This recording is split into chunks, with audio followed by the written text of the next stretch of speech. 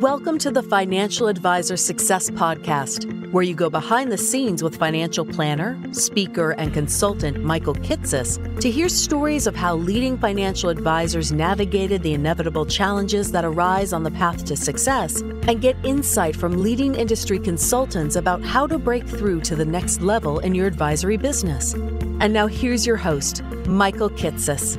Welcome, everyone. Welcome to the 153rd episode of the Financial Advisor Success Podcast. My guest on today's podcast is Dan Allison. Dan is the founder of Feedback Marketing Group, a marketing and sales consulting firm that helps financial advisors to increase their growth by teaching methods to actually generate more referrals from existing clients.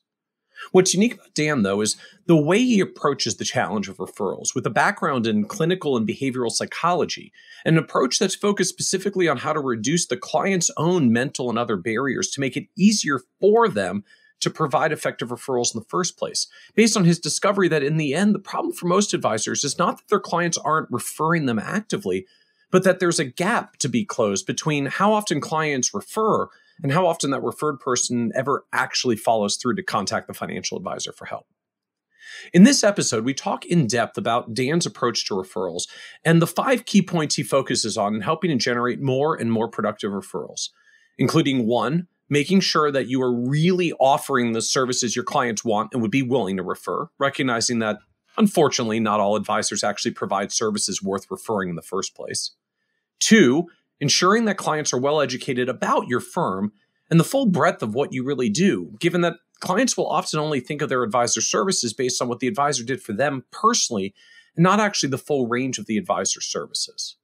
3, communicating that you're actually looking to help more people and have capacity, and the kind of people that clients should be trying to spot that would be a good fit for you. 4, working with the client to figure out if they do refer someone, what their introduction strategy will be to ensure that you'll actually be able to connect with and have a chance to help that referral. And 5, categorizing your own clients to figure out who the potential referral gold mines might be, and more importantly, who the referral landmines are that once identified, you'll simply know not to ever have the referral conversation with them anymore. We also talk about the fundamental dynamic of client referrals themselves, why the I get paid in 2 ways, or the greatest compliment you can give me is a referral, and similar approaches that try to guilt clients into feeling like they should be obligated to give their financial advisor referrals is mostly doomed to fail. The difference between transactional referrals versus relationship referrals and how the very nature of client referrals has changed as a financial advisor business model has changed. But why, even in a relationship model, it's not enough to simply serve your clients well and wait, hope, and pray that they'll start sending you referrals, because most advisors know that often doesn't really happen in reality.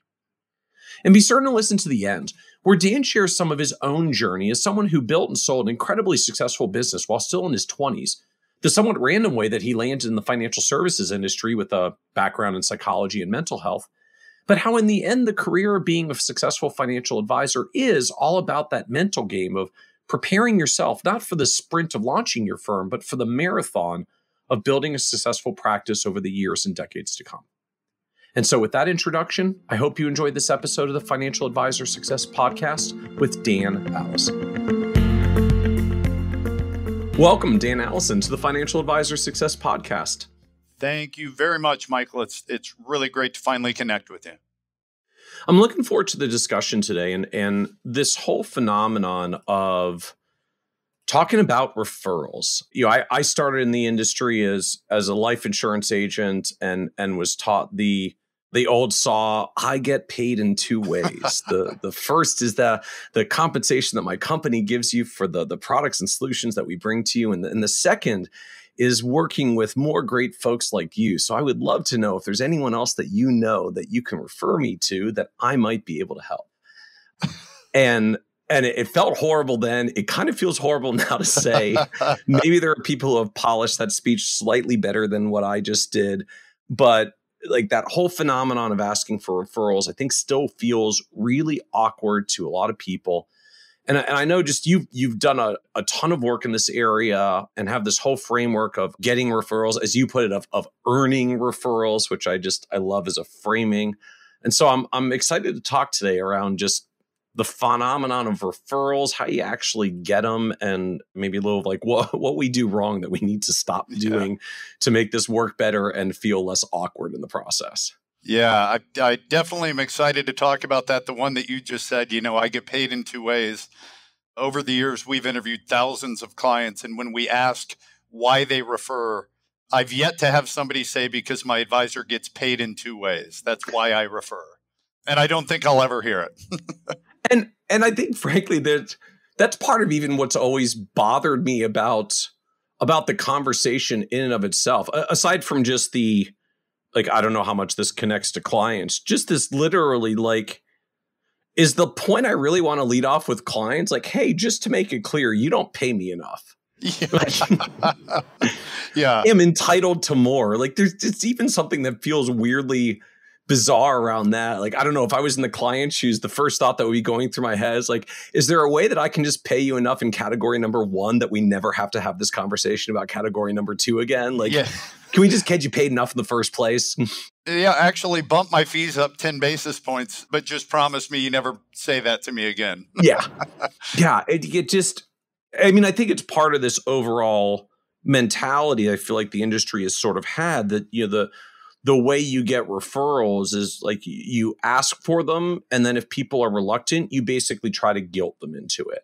Like, come on, I'm entitled to it. Like, I did all this work for you and I get paid in 2 ways, and you've only paid me the first way so far. So you must owe me more referrals, which to me just speaks to how painfully awkward and challenging referrals are, because the whole industry has evolved this script that says you need to guilt trip people just to get them to give you some names. Yeah, as I'm sure we'll get to, I'm an outsider to this industry originally. I came from a totally different one. But when I look at the typical scripts that are popular, I get paid in 2 ways, don't keep me a secret. The greatest compliment you could give me is a referral to your friends and family. If you boil them all down and you lump them all together, it would have you believe that a client's motivation to make a referral is to be helpful to their advisor, which if you think about it, is kind of ludicrous. Clients refer for the same reason they would in any other industry. And that is simply somebody I care about is going through something.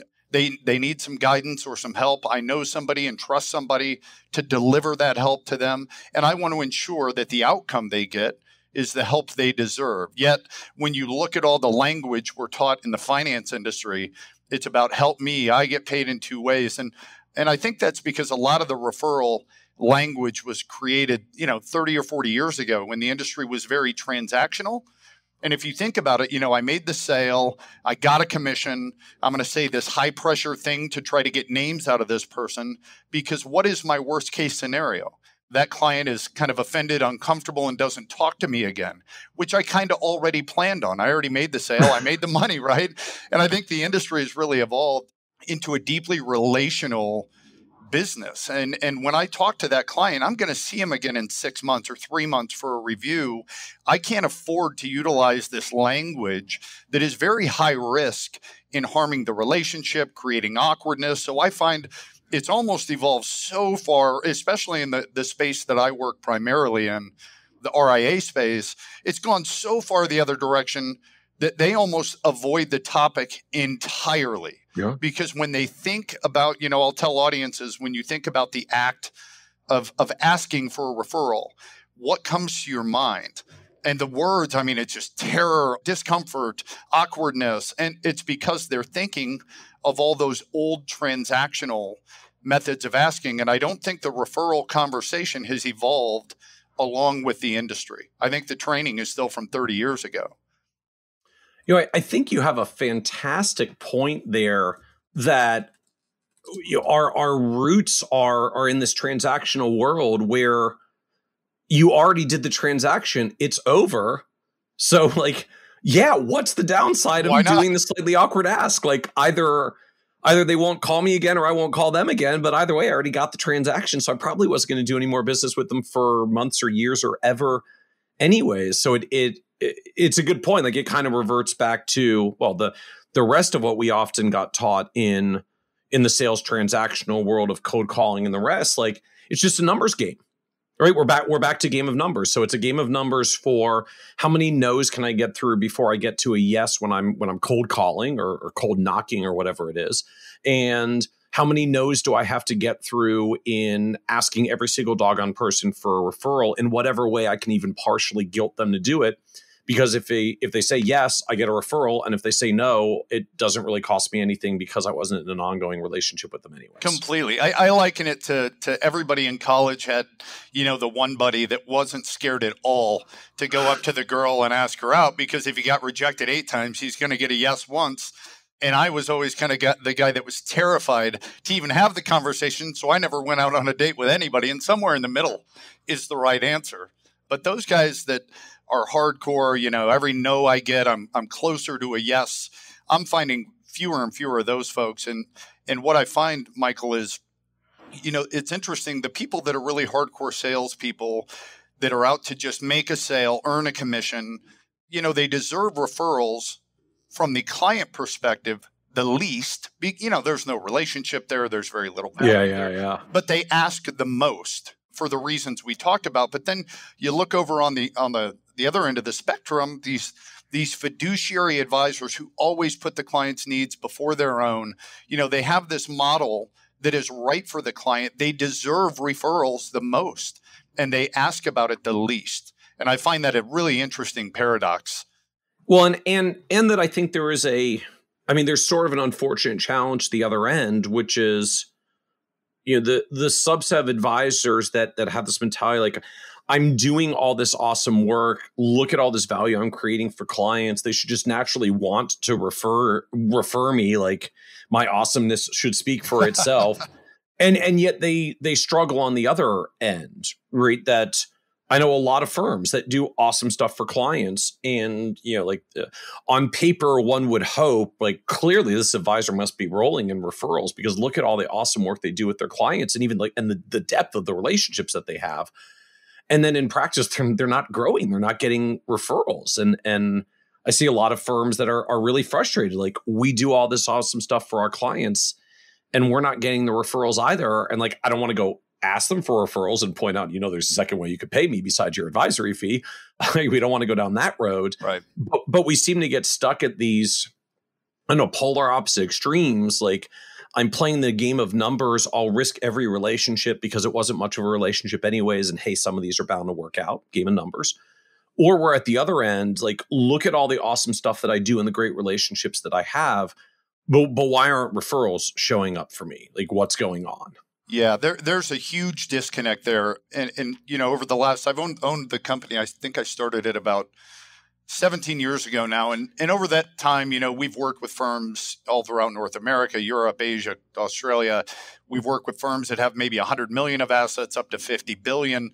And the one thing I find they all have in common is this is one topic that they equally struggle with. I don't care how new they are in the business, how long they've been in the business, how big they are.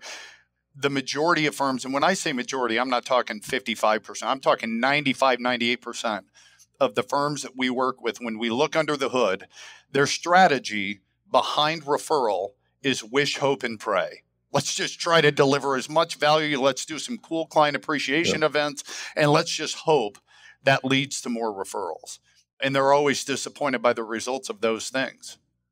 So I love this framing of there are transactional referrals or like referral strategies, and there are relationship referral strategies, and that our models have basically we've gone from a transactional world to a relationship world, and we're still lugging along these like antiquated transactional referral strategies and not approaching this as relationship referral strategies. So I guess, like, is that a fair characterization? And if so, like, what are my relationship referral strategies that I need to start adopting and doing? Yeah, and that kind of is the entire framework where we have come into the industry and kind of looked at this whole topic differently. So, like I said, we started 17 years ago. My original background, though, was in clinical and behavioral psychology. So I had a company in that industry. My partner, I built it up to be a pretty substantial sized company, and we sold it. And I entered during my non-compete clause, I ended up buying a few financial firms in various sectors of the financial industry. But financial advisors were one large segment that we worked with. And when I looked at, how do you want to build your business? I always ask advisors a lot of questions, trying to understand what's it like to be a financial advisor? What are your struggles? What are your biggest challenges? And I never met a financial advisor when I talked about business development and growing their practice. I never met one that said, I really wish I could do more seminars or more cold calling or prospect, or the social networking with the tips events or referral groups. Yeah. All of them said, I just wish I got more quality referrals from my clients. And when I would ask them, how many clients do you currently have? And they would say 300. And I would say, how many referrals did you get last year? And the numbers, Michael, they would say, maybe 10. And I would ask a really simple question. Why do you think 290 people would trust you with one of the most important decisions they'll ever make? They are trusting you with everything they hope happens in their financial life, hoping you'll protect them from all the things they hope never happen. Why do you think 290 people who made that decision with you told nobody about you last year? And when I ask that question, they stare at me and they just think, God, I have no idea. Yeah, that's a really good way to frame it. It's slightly depressing, frankly, but You work with all these clients. Great, you got a couple of referrals, but let's just take a moment on the several hundred you work with who didn't tell anybody about you last year. Why not? Yeah, you're not curious about that a little bit, Well, I got to work through my depressive funk first, but once I get through that, because truly, that kind of hurts a little. Yeah. It is what it is. So it raises, as you have this interesting question, so what is going on with the other 290 clients who apparently didn't tell anybody about me last year? That is, 17 years ago, that's what I wanted to figure out. Again, back then I thought, well, if the greatest value I could provide to these advisors is helping them tackle that problem, I'm going to go tackle that problem. So I went out and bought every book I could find in the finance industry about how to earn referrals. And they were all what we talked about earlier. I get paid in 2 ways and, greatest complex. They were all these high pressure. And just saying the context here, we're talking now this is early 2000s. Yeah. Sort of timeline wise. So, we're just barely getting going on RAs and fee-based accounts. We are still mostly coming out of an independent broker-dealer mutual fund sales world is probably where most of our businesses were. You were selling mutual funds or variable universal life insurance at this point. Completely. And, when I was reading those books, what's interesting is I didn't read those books through the lens of a financial advisor. I read them through a consumer's eyes because I was not an advisor. I was new to the industry. So I was viewing all these one-liners that the books were teaching these people to say in the scripts on the receiving end of those scripts. And I thought, my God, if the people important to me, my lawyer, my advisor ever said these things to me, it would be insulting to my relationship. So I really couldn't figure it out back then. So I thought, okay, well, I'll go back to my background in clinical and behavioral psychology, and I'll try to study the behavior of referring. Why do people do it? Why do they not do it? How do you engage them in a way that they want to do it? 17 years ago, I got a group of advisors together and said, hey, look, I want to try to tackle this problem, but there's only one group of people who can truly teach me how to do that, and that's your clients. I want to get inside their heads to learn why they do, why they don't. So I began to conduct focus groups, which I did a lot of in the mental health field, with advisors, top clients. And Michael, I defined top clients this way. I said, I want your clients to meet 2 criteria. Number 1, when you look at their name, you would absolutely hate to lose them as a client. And number 2, you would absolutely love to clone them as a client. That's it. I don't care about AUM because we all know you have rich clients that you would never want an entire client base full of people like that. Okay, you'd hate to lose them, love to clone them. Right. and I began to conduct these focus groups with top clients to learn their perspective of referring. And what I learned from them was it was fascinating because I got to kind of look behind the curtain of this topic. And now we've talked to thousands of clients over the years. And it's amazing how simple it actually is from the client's perspective and how hard we've made it because of all that old baggage from the transactional sales world. Okay. So what are we what are we missing that it's so simple and straightforward from the client's perspective, yet almost none of us are rolling in referrals or anything? Yeah, so there was a study done. I'm bringing up this study because it kind of frames my conversation with the clients over the years. But one of the firms in the finance industry, Dimensional Funds, DFA, every year they put out a benchmarking study, what they call an investor survey. And DFA has been one of my bigger corporate clients over the years. And so in 2017, just short of 20,000 financial advisors' clients completed this survey. And Michael, it's not just, click, click, click, and you're done. It's a considerable investment in time for these clients to complete this survey. And we had helped author a couple of questions that were around referability. And one of the questions was, do you value what your advisor does for you enough that you would confidently take the risk and recommend them to somebody who is incredibly important to you?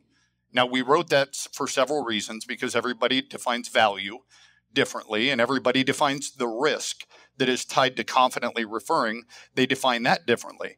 And what was really interesting, 97% of the respondents said that they did value what their advisor did enough that they would refer. But what was more interesting is 51% said that they had actively made a referral to their financial advisor in the last 12 months.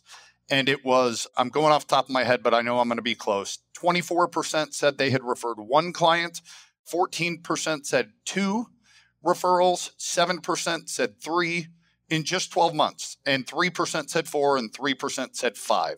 So when you add up all those metrics, it would suggest that for every 100 clients an advisor has, they should receive 96 referrals in a 12-month period of time, which is obviously ridiculous. No advisor they'd have a staffing issue, not a business development issue. So you look at this study and you think, okay, well, it's completely anonymous, right? Why would 20,000 people in a totally anonymous survey lie about that topic? And what we've learned, Michael, over the years is that the average advisor does not have a shortage of clients who are willing to refer. When I interview them and talk to them and say, hey, do you value what your advisor does enough that if you had that chance, you'd take that risk and you'd recommend them to somebody very confidently? The vast majority of clients say yes. So it's not a shortage of people who are willing. When we dig deeper into our interviews and our conversations with clients, we find that they have a shortage of clients who are capable of executing successfully on a referral. And I'll get deeper into that when you want to talk about that, about what that means. Because, for instance, 81% of the people interviewed through or in the survey for Dimensional Funds, and I've found very consistent data over the 17 years we've done this, 81% that said they had referred, the method that they used was to passively give out their advisor's contact information. So every advisor that will listen to this, I will guarantee you in the last 12 months has had at least one client, probably several, tell them, hey, I gave your name out to someone the other day. They're going to call you. Oh, yeah, absolutely. Yeah, absolutely. That's ringing a bell. Yep. Yeah. And when I have a room of them and I say, raise your hand if you've heard that, and they all raise their hand, Oh, absolutely. You could see the frustration on their face. And I say, be honest. How do you respond to a client? And when they're being honest, they say, thank you. And I say, but what do you know for sure? For sure, that phone call is never going to come in. Now, rarely, very rarely. So what you have, that's just one example of a client that's willing to refer and even trying to refer. These are clients that are identifying somebody they care about that needs help, trying to ensure they get help, but using a totally ineffective method that will never lead to the outcome of getting help. And a lot of times they even tell the advisor, hey, I gave your name out. The advisors know those people aren't going to end up getting help, but they simply respond with, hey, thank you. I appreciate that. And as a result, none of those people have the help they deserve from these advisors. And so there's much better ways to handle just even that situation that could lead to a lot more referrals. And so does that really become the crux of it? This I guess essentially referral gap, the majority, I think by your numbers, literally the majority, 51% said they referred their advisor in the past 12 months. Then most of us look around and I think a few, like literally low single digit percentage growth from referrals is typical for most firms. 51% of my clients said they referred me. 3% of my growth last year came from organic referrals. I think that was literally the number from the latest investment news benchmarking study. Like existing client referrals was 3% of growth for the average firm. So we have this ginormous, roughly 48% referral gap. And is that essentially what it comes down to? That ironically, like we're basically using different definitions of the word referral, right? To me, referral is I got to talk to a person that I can do business with. And my client's version of a referral is I gave your name to someone. Completely. Now, again, though, if you think about, and I've talked to enough clients to know their motivation, why did you do that? Why did you give them, what was the outcome that you hoped for when you gave the advisor's name and number to your brother-in-law? Their answer is always the same. The answer is never, well, I did it because my advisor gets paid in 2 ways. It's never, well, the greatest compliment I could give my advisor is a referral to my friend. So I wanted to compliment my advisor. Every client I interview, when I say, why'd you take the risk? Why'd you do that? Well, because my brother-in-law needed help. So you think about that one little isolated thing, but how big that is, that you've got this client who values their experience enough that they would take the risk and say, look, I work with Michael, you should work with Michael. That's a big risk to take, right? You got these people out trying to do it. They're just using the wrong method. And as a result, tons of people that deserve help don't get help. So that's one we find really, Michael, there are 5 areas that clients are very poorly educated or uneducated that lead to that client being willing to refer but not capable of actually doing it. So until advisors have the conversation with clients in all 5 of those areas, they can never truly, like you talked about earlier, they create this experience and let's really serve our clients well, and then let's hope that leads to referrals. Well, that will lead to somebody being willing to do it. But if you don't have the right conversations with clients and give them the right information, they're not capable of following through with it. That is only one example of those 5 things, is they don't know how important it is to facilitate an introduction should anybody ever need help that they care about. And it's because we don't talk to them about that. We don't have that conversation with clients. And a lot of it is because we have this sales training voice talking in the back of our head that we're terrified to talk about it. I think you make an interesting point as well of the risk stakes that this actually entails for the client, like for the person that's referring. If I hear my brother-in-law is, having some issues or having some financial challenges, as you said, like I don't refer my brother-in-law because it's the greatest compliment I could give to my financial advisor, right? Yeah. Like I felt he was undercompensated by the initial transaction, so I need to pay him the second way. Right? I pay him twice. I do this because I want to help my brother-in-law, but if I don't want Thanksgiving to be awkward, I do need to actually make sure my brother-in-law gets a good result, right? Like there's a rather significant sort of onus, weight, pressure on the client who refers. That's part of what's going through their head is like, I really hope my advisor doesn't screw this up because that's going to make my family gatherings awkward for the next few years. Yeah. Like it is, it's not only a question for the client of just, am I going to refer? Like it's actually a rather high stakes situation for most clients to face that moment and decision and decide they want to risk their personal relationship with someone who's often a friend, family member, or colleague just because they think the risk of the relationship is worth it for the help they believe you can give as an advisor. I completely agree with you, Michael. And that is, I mentioned that we find there are really 5 things that have to be in place to really have an effective referral relationship with any given client. And this kind of probably will create some good structure for our conversation. Is the first one I tell advisors seems very simple, but it's actually very complex. So the first thing that has to exist between me and a client to have a successful referable relationship is that client has to perceive so much value. They have got to experience so much value with me that they would confidently take that risk and recommend me to somebody who's incredibly important to them. Now, I tell advisors, that sounds obvious. Well, of course, Dan. But those 2 words in there, value and risk. And you're in a very interesting industry, because if I line up 10 clients of a financial advisor and say, hey, how do you define a valuable experience with an advisor? What has to happen for you to say, man, that was really valuable?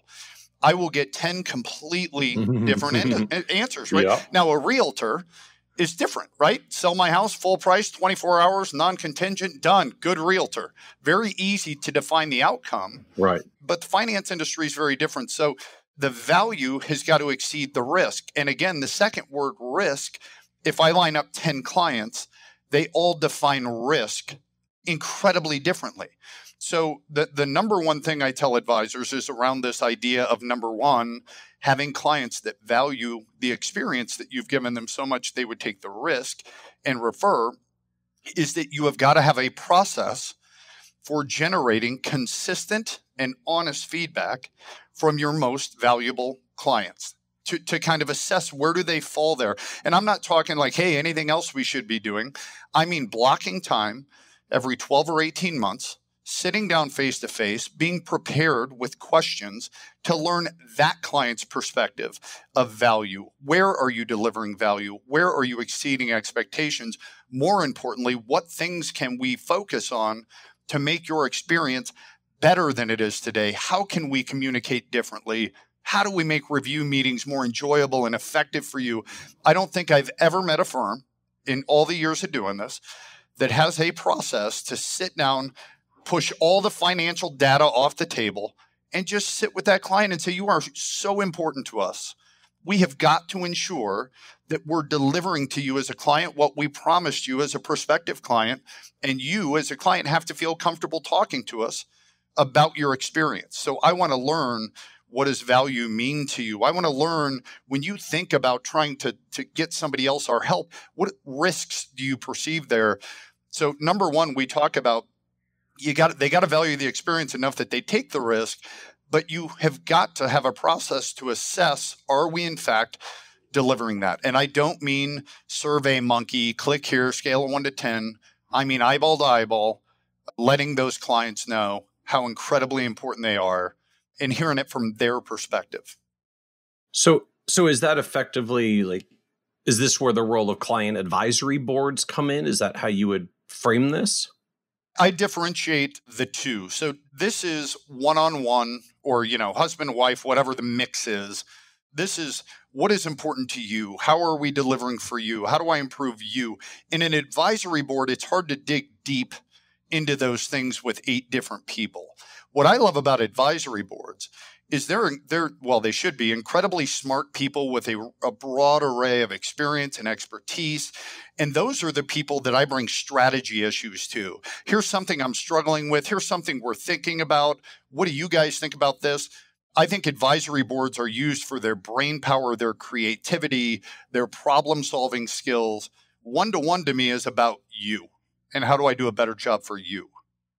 And is the idea of this that I should be having these periodic one-to-one conversations? What can I be doing better for you with literally every client? Like, am I supposed to be earmarking every 12 to 18 months? One of my client meetings is doing this feedback session for some or all of the client meeting. Yeah. So I recommend, I call them interactive client surveys. I recommend that advisors isolate. So imagine, Michael, I'm looking at my calendar for December, and I'm going to see 9 clients for a review meeting. And I'm going to ask myself, of those 9, which ones would I absolutely hate to lose, but love to clone? Because I don't have time. Most advisors they don't have the bandwidth to do it with every single client. Okay. And I find that when they isolate that, when they say, would I hate to lose and love to clone this client, it's kind of the 80-20 rule. It's about 25% of the people they serve today that, if they could have 100 clients just like that, they'd never retire because they love working with those people so much. Right. So I would isolate those people and weave that feedback into that review meeting. But again, in a structured way. That's kind of what we teach, is how do you structure it? What questions do you ask? Advisors all the time, I tell them, and then they experience that the client actually enjoys that part more than the review part. Right. We all like getting asked our opinion about things. It's usually pretty easy for most to open up, particularly if it's something they're that deeply engaged in. Like, Oh, you handle my life savings and you want my feedback? Yeah, I can probably come up with a couple of things here. And it's funny because advisors are always so terrified of losing their clients and all that. They forget how much their clients respect them. They have to trust you with something that big. And for you to reach out and say, hey, look, you're coming in for your review in December. I wanted to see if you'd be open to us structuring it just a little bit differently.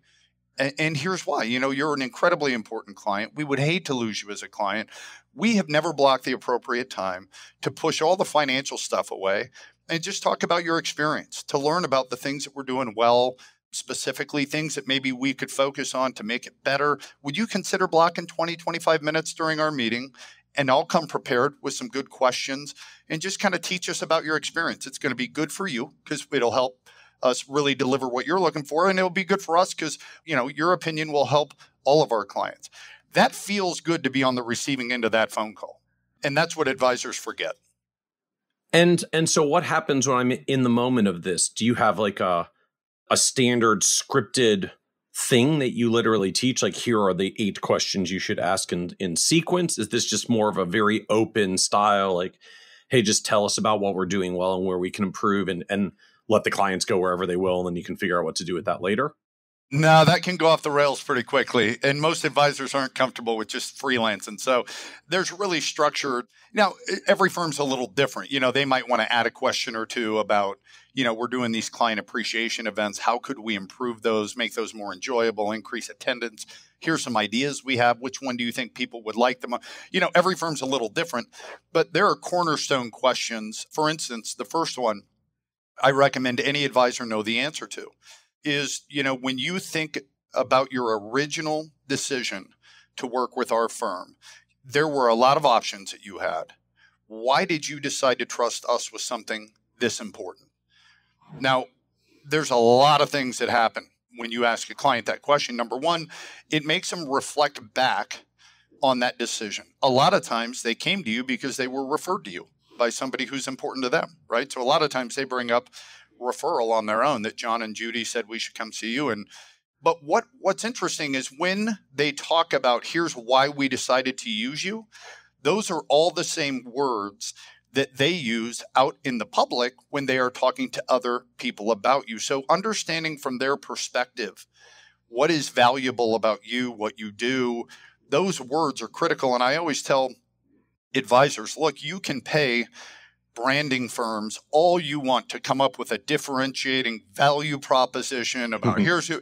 None of that matters if your clients are not out there articulating that same thing. The true value proposition of any firm in the country is what those clients say about you when they're out there. And so the only way to know what that is to ask. So that's one thing I recommend people ask. Every advisor should know the answer to that question.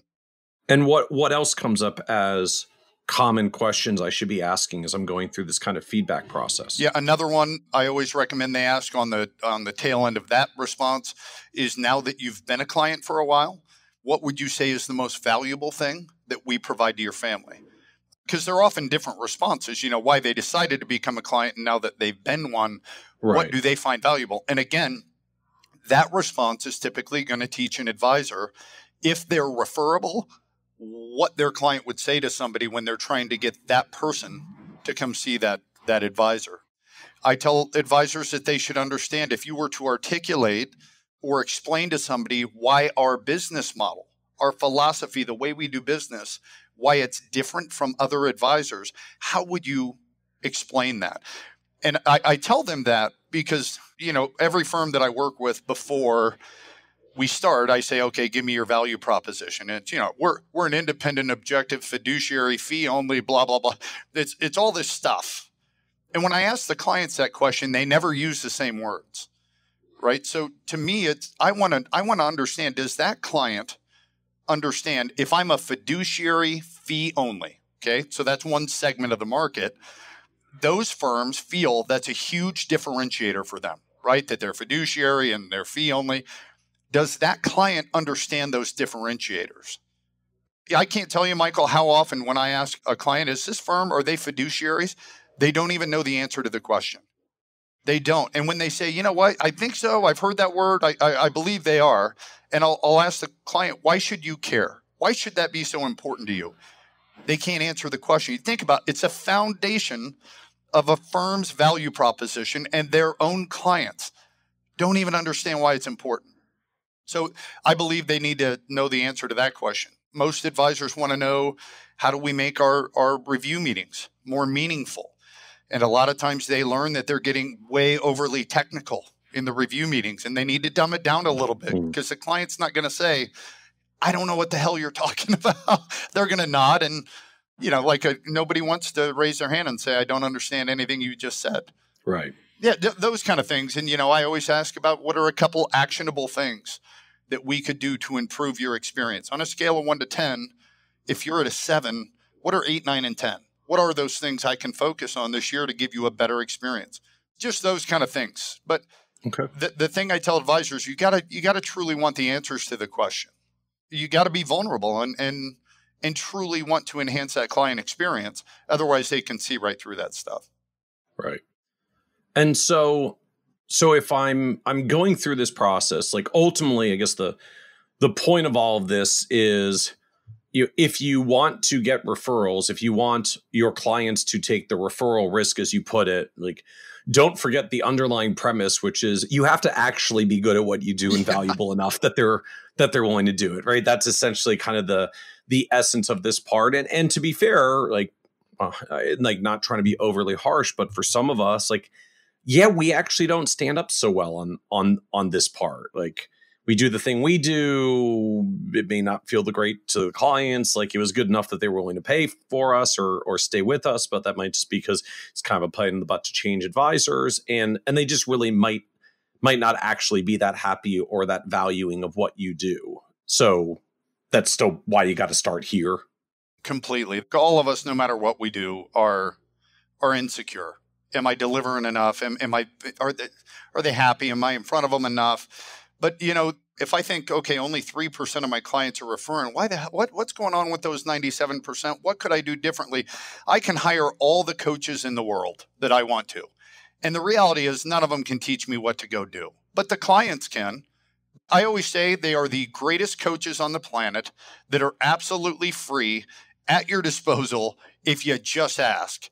They'll teach you anything you want to know, as long as you truly want to learn. And I find a lot of advisors just want to put their head under the covers and pretend. And the people that have a lot of success with our stuff are the ones that, it's not about getting referrals. To your point, it's about becoming and maintaining, having this referability about you before. And so that's why, number one, without that, nothing else matters. They've got to see so much value, they would take that risk and refer. But we've got to identify, do those clients that we'd hate to lose and love to clone currently feel that way?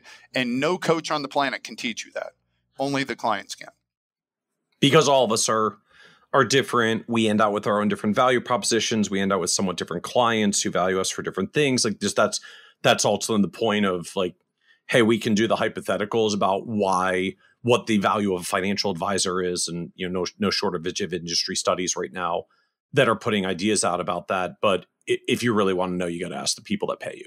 Yeah, completely, Michael. I'll give you an example. When I knew I was going to be on your podcast, you and I met, I think, a month ago, finally in person. I've known of you and I enjoy your content a ton. But now that I knew I was going to be on your podcast, I've asked some of my colleagues that I know about you. Are they familiar with you? And by the way, kudos to you. I do not think I've met anybody in the finance industry that was unfamiliar with who you are. So you're obviously doing a great job there. Well, I'm just thankful you asked your friends and we're having this conversation. So apparently that went okay. Yeah, you don't need to edit that part out. But what was interesting is I asked, my background being clinical psychology, you're trained to ask questions all the time. But I asked several, what is it about him that makes you enjoy his content? Why do you go?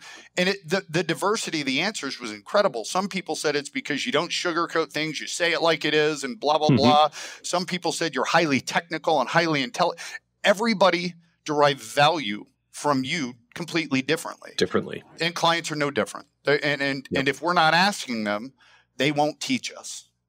So step one is this dynamic of, addressing the value question, like do you really provide value? If so, do you actually even understand what your value is to your clients, which may or may not be what you thought it was? And does the value risk quotient add up well? Like, does the value sufficiently trump the referral risk that they would actually be willing to take this risk? And if you build a structured feedback process to make sure you're figuring that stuff out, it sounds like that's core area number one for how do I make the referral spigot open up? Completely. And by the way, just one little caveat, or I guess addition to that, this isn't just clients. This is centers of influence, CPAs, attorneys. We constantly hear, God, we have this CPA over here. We give him a bunch of referrals. He doesn't give anything back. What's his problem? Well, when I go interview the CPA, it breaks down in the first category. They perceive the risk of confidently telling one of their clients who pays them for advice, they perceive the risk of saying, go talk to Michael. He's incredible. You'll have the risk is greater than the perceived value. It breaks down right at the beginning. So again, I tell these advisors, hey, if you really want to have effective relationships with CPAs and attorneys, go out and find out from their perspective, what does value mean to them? If we delivered something that made you say, I'm proud to put my clients, what is that? And when you think about the risk of confidently recommending an advisor, what is it in your eyes? What have your past experiences been? Where have people dropped the ball? These people will teach you anything you want to know to learn from them so you can be more valuable to them. But it's across the board, client, CPA, attorney, doesn't matter. Number one is crucial. Okay. So then what's number two? What comes next for breaking the referral logjam? Yeah, so the second thing that we learned from interviewing all these clients, to put it most simply, the average client doesn't have a clue what their advisor does for a living. So when I ask the client, I ask them two different things. Number one, why is your advisor different from all the other advisors within 10 miles of here? If you had to explain to me at a very high level, whether it's their business model, their philosophy, what makes them unique, sell me on their differentiators. The average client cannot even start to explain. They are so poorly educated. If I ask the advisor that question, boom, 30-second elevator speech, here's why we're all, they nail it. None of that matters if their clients can't nail it. And so number one, they don't even understand that. But number two, and this is hilarious, Michael, and every advisor that I work with that calls himself comprehensive wealth management or financial planner, it's funny because I'll ask the advisor to write me a comprehensive list of all the services that they are capable of helping people with. So I'll explain, if me and my wife and our children were prospects for your firm, it's not just me that can come to your firm. It's my immediate family members that I have influence. We're all very different. So I'll talk about my immediate family members and say, write me a list of everything that we could call you for. And I leave them alone and they write a list. And it's, investment management, it's 401ks for all your business, it's insurance and college planning, blah, blah, blah. On average, they can write about 10 different services. When I take that same question down to the client level and say, hey, write me a list of all the services this firm provides. Let me ask you, Michael, how many services do you think the average client can list? Oh, God. It's horribly low. Like, whatever three things they happened to use themselves. Yeah, it's between 2 and 3 every single time. So you think about, you got a client, number one, I got their feedback. They're having an incredible experience. They definitely would refer me. Awesome. Nope. They can't even explain why somebody should use us and why we're different. And they don't even understand 70 to 80% of the things that we're capable of. So if I perceive you as my money guy, that's my money manager, because that's what you do for me. And now I'm out talking to my brother-in-law who says, hey, man, we're restructuring our buy-sell agreement. We're trying to buy, $20 million of insurance and our old insurance guy's dead. Do you know anybody who's good at helping with that kind of stuff? Huge missed opportunity. Now, I'm not saying every advisor wants to be perceived as an insurance person, but if that's something that you provide, your client should be educated about that, whether they use you for that or not, because otherwise, I call it cross-education. The industry talks about cross-sell multiple products. The problem isn't cross-selling. It's clients aren't cross-educated. So their paradigm, their understanding of what you do is incredibly narrow. And that's going back to my days in the mental health field. When we sold our company, I think we had 70 locations. So we had clinics for kids with traumatic brain injury, schizophrenia, bipolar disorder. And if your kid had schizophrenia and was in my clinics for kids with schizophrenia, and every time we met, we talked about their progress, your paradigm of what I do is schizophrenia. I could give you the greatest experience on the planet, but when you're at that fundraiser talking to somebody who has a kid with traumatic brain injury, and they say, I can't find a company to save my life that's any good at helping kids, I have a missed opportunity there. I don't have a cross-educated client. Meanwhile, I have 6 clinics for kids with traumatic brain injury. Because I cross-educated, I allowed those people to cross-refer. Huge missed opportunity for a holistic financial advisor. So I certainly get the phenomenon. Clients get, I guess, really narrow us in a box for sort of 2 reasons. Like they only know the services that we did for them, and they only think about those services as solutions for people like them. You helped me with the life insurance for my buy-sell agreement for my company. So A, you only do life insurance solutions, and B, you only help business owners with buy-sells. Like I can have a family member who needs a giant pile of insurance for a special needs child. I still don't think of you because you're only my life insurance person for buy-sell agreements for business owners, right? Like we get shoehorned both by whatever solution we did and client situation. You only manage portfolios for retirees who are transitioning out of large firms that have to do a pension lump sum decision because you work with me when I retired from my company and did the lump sum for my pension. So I get it. Like we get boxed in. So what are we supposed to do about this exactly? Because as you said, if you give us a chance to make a list as advisors, it's going to have like 27 items on it, but I'm fairly certain my clients will get annoyed fairly quickly if every meeting I'm like, by the way, just as we wrap up this meeting, I'd like to read off this quick list of the 27 things I do in case this piques your memory at any time you're talking with the next person you might refer to me. Like, am I actually supposed to do this cross referral in a way that doesn't make it awkward?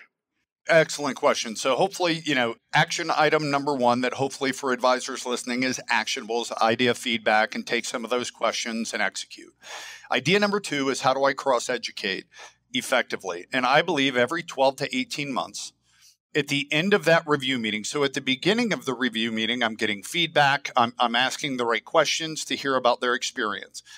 Then I'm moving into my typical review meeting, there to talk about what we're there to talk about. And at the end, the last 3 to 5 minutes, I simply send them away with a 1-page document. And I'm astounded how few firms have a 1-page document that simply lists, here are all the different things that we help people with. So Michael, if you are my client, I would simply say to you before you leave, hey, before you leave, I want to send you away with this, and I want to explain why.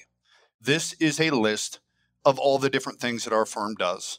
Many of these things you are never going to need, okay? And that's an important statement, what I just said, because it kind of defuses any kind of it's a comprehensive list of all the things we do, many of which you will never need.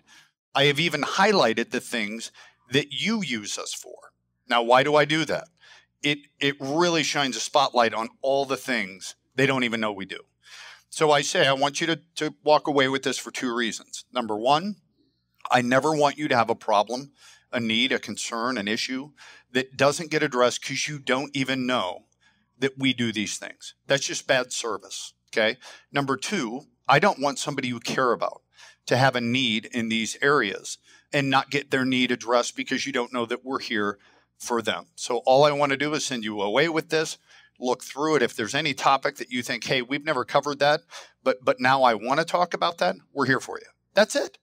Man, I mean, like that sounds super comfortable. Like I'm sold, Dan. What else do you do, man? There you go. Hey, for $19.95, you can buy that. No, but you think about the thing I tell advisors is they always want script it's like, dude, you can't script honesty. You don't have to. Do you think your clients understand everything you do? No.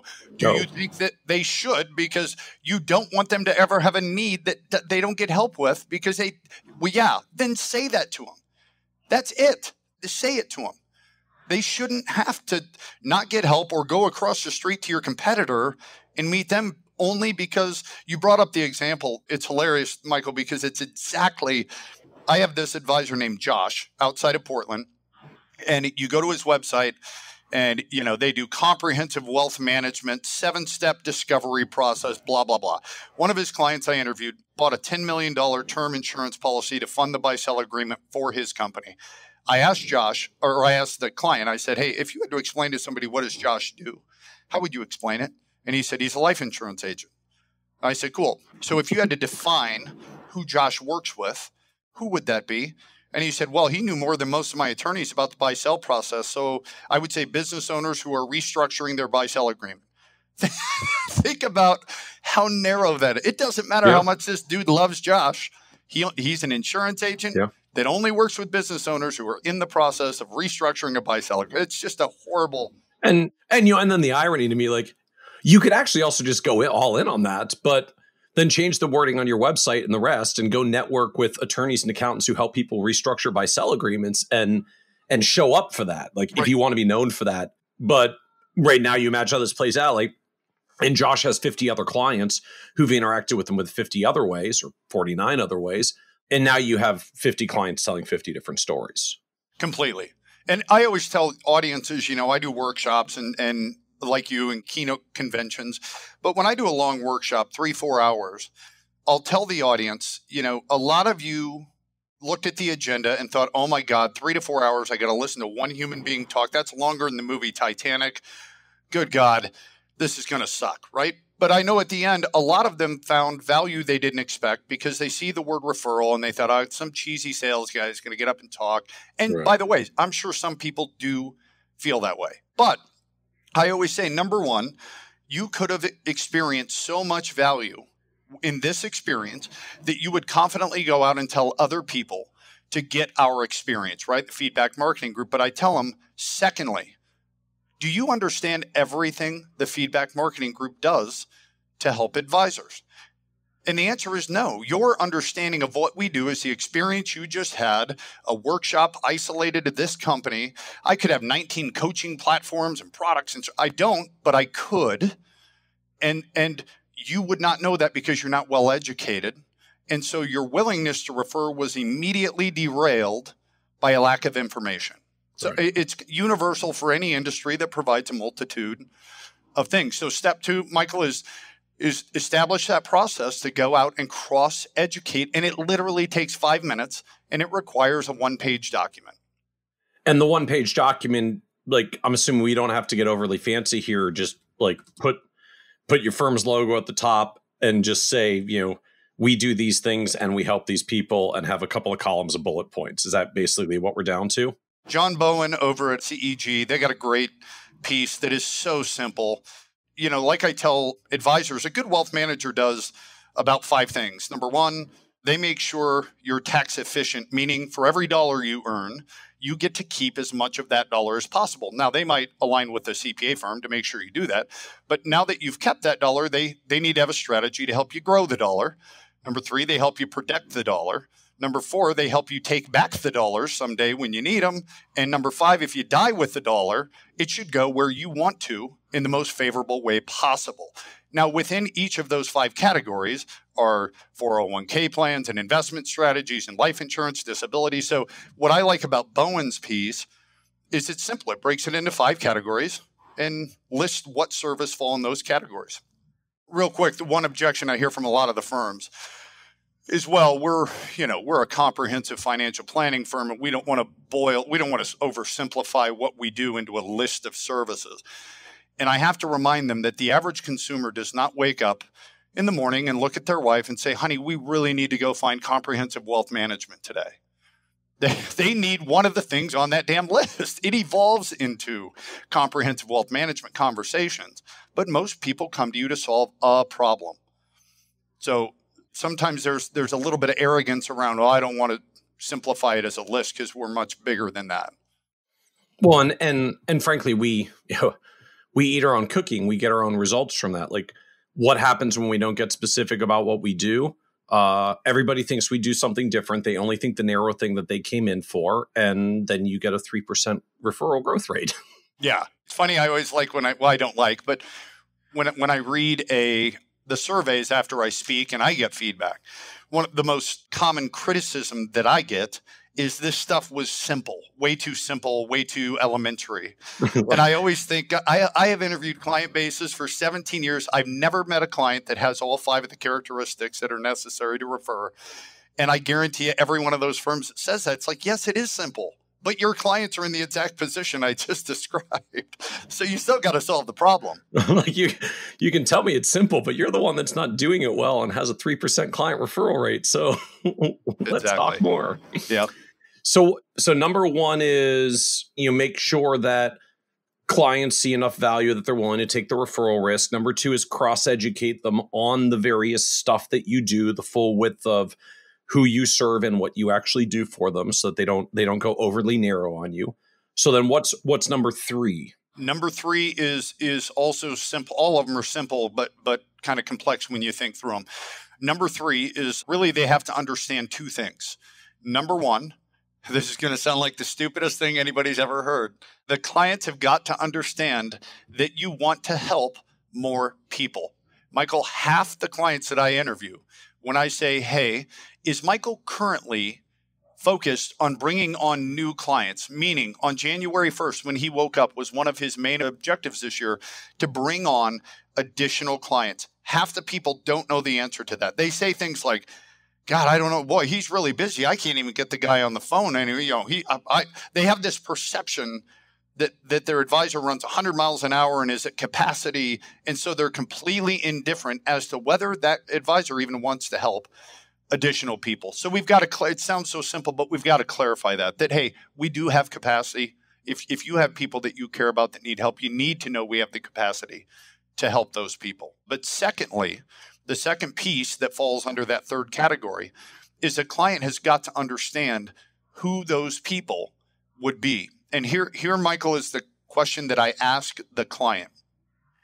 If you and I walked into a crowded room full of people and we got to know everything about the people in that room, what they do for a living, their family situation, what's going on in their life, the kind of things that you know about your best friends, right? We could get to know everybody in that room. We could extract only the people that would be the perfect new client for Michael, the kind of people that Michael would say, that's my ideal client, and the kind of people that would say, thank God I met Michael. Describe for me in that crowded room, who are we looking for? And I'll bet in 17 years, I've had 2 or 3 clients that can answer that question, that truly understand the characteristics of a good client. A lot of advisors can't define it for me. People who have at least $1 million and like to delegate it to me. Yeah. That's my ideal client. When I tell my client, look, minimum investable assets of $2 million, and I work with a lot of firms that have minimums, and they say, $2 million minimum of investable assets. Well, that's fantastic, but you have put an enormous bottleneck now on that client, because I don't know about you, Michael, but I don't know the investable assets of my best friends. Right. I have an idea whether they're wealthy or not, and they have nice things, and they make a great living. I don't know the investable assets. So if I'm not confident, I just don't take action and refer. Even if I think they could meet my advisor, I just don't do it. And too many advisors define it by assets, not characteristics, professions, things that I know about the people I care about. And so it limits a client's ability to refer. So number 1, they've got to know you want to help people.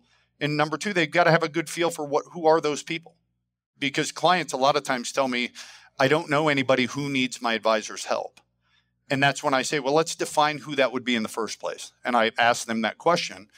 And they say, well, I'm not really sure about that. And I say, so it's not fair to say you don't know anybody who needs help. You could be interacting daily with somebody who would benefit from meeting Michael. And it's not even, aware. You don't have awareness about that. And they say, yeah, that's probably true. So how should I be defining these things, right? Because I think, again, as advisors, we do immediately come back to one of 2 things. Either A, like, I do have some minimums, or at least ideally I would like to get clients who are more affluent and can pay me more in fees. Like, there is some wealth level that I'm shooting for, and I am comprehensive, so I don't want to shoebox myself. I feel like that's where most of us would get stuck pretty quickly on this. So how are we supposed to be defining who those ideal people would be so that my client can identify them? Yeah. And That's a difficult one to answer in a box because everyone is very different. You got everywhere on the spectrum from I'll talk to anybody who will talk to me, all the way down to I only work with physicians in the surgeon market that make $1 million or more. I mean, very narrow. Yeah, I mean, I get it if I've got a niche or a specialization already. Like this gets pretty easy because I've got a niche and I can go get known in my niche. I suppose indirectly that's part of why niches work really well. Because if I specialize in recent divorcees who are going through a difficult divorce, that's crystal clear. You know who those people are. You know who they are in your lives. I'm going to come to mind immediately as the person who helps recent divorcees going through a difficult divorce. Like, those kinds of specializations become very easily referable because they're defined in scope. I feel like most of the challenge for, I'll call it even, I think the typical advisor is we try to be broad-based and comprehensive. And so if you ask me who I can help, it's like, well, I can help pretty much anyone. Like I got my CFP marks and I'm a comprehensive financial planner. And so then we really get stuck on this, like the only way who defines someone who's perfect is, well, I can help anyone because I'm comprehensive, but I would like to help people who have comprehensive needs and can pay me a lot. So like the minimums go up, but the services stay broad. Yeah, to me, there's really two characteristics that help me at least identify somebody who might need my advisor's help, right? So the first is a description of what are the characteristics of the kind of people that we like to work with, meaning what kind of people are they? So the example I give is a friend of mine went through a divorce and he's finally, saying I want to get back out there a little bit and maybe start seeing people. So one of my first questions is, so what are you looking for? What kind of person? And he went on to describe the personality type, what's important to them, their ethics, their values, and that in my mind, it immediately eliminates people in my mind that they don't fit into that values, that ethics, the personality type, all that kind of stuff. So at a very high level, a lot of advisors say, I like to work with people like you. Well, the average client doesn't know what that means. If my advisor said, I want to be referred mainly to people like you. So like people like me who are 5'11"? Yeah. I know some other people who are 5'11". Is that, men? Is that business owners? Is it my assets? Is it married? Is it father? I don't know what that means.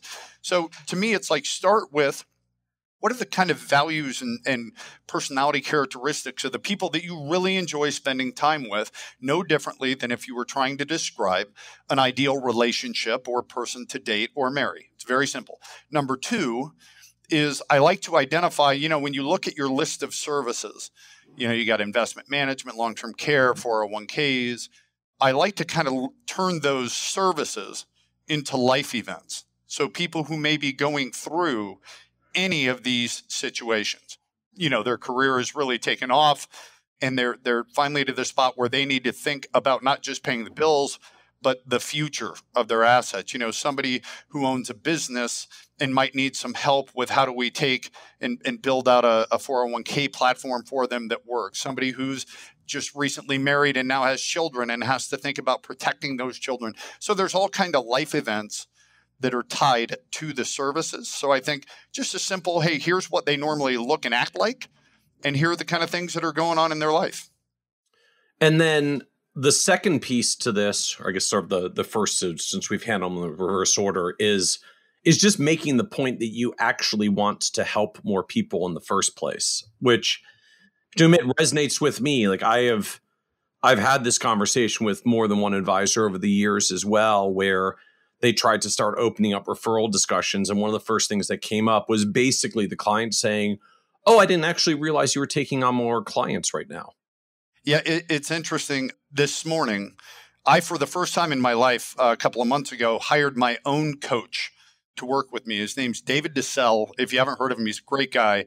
But he coaches advisors, and I asked him to coach me on the same kind of things that he works with them on, which is really staying in front of people in a meaningful way and putting good content out there. And he posted this morning something that said, why are people so scared to ask for referrals? I'm paraphrasing, but it was a long thing. And that was one of the things. And my response on his social media was because most people, it never occurs to them that they actually help people. If you think about how silly, simple that is, for an advisor, when they think about a referral, if they view themselves truly as being of service to people in the mental health field, I truly believed we were great at what we did. And if your son had schizophrenia or bipolar disorder and they came to my firm, I believe they would have the best experience, the greatest treatment, the best quality of life possible. I believe that about us. So to me, talking about, hey, if you know other families that need help, you need to know that we're here to help. That was never oh God, what an awkward conversation. No, my God, our job was to be helpful to people. That was the mission. That was the reason to own the company. But again, I never got sales training.